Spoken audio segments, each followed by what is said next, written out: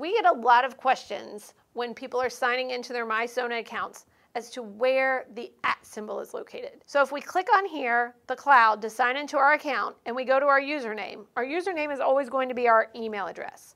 When we click on username, a keypad is going to come up at the bottom.